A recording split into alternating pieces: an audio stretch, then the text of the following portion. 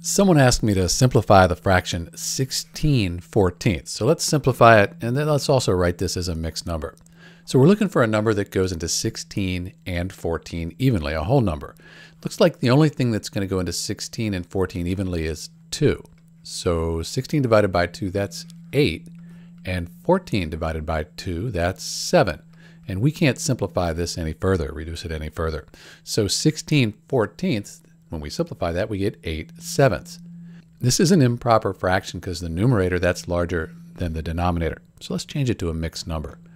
7 goes into 8. Let's see, 1 times 7, that's 7 with 1 left over. Bring the 7 across, and we have 1 1/7. So 8/7 equals 1 1/7, and 16/4, that equals both of these numbers here as well. It's Dr. V simplifying 16/14, and we also wrote it as a mixed number. Thanks for watching.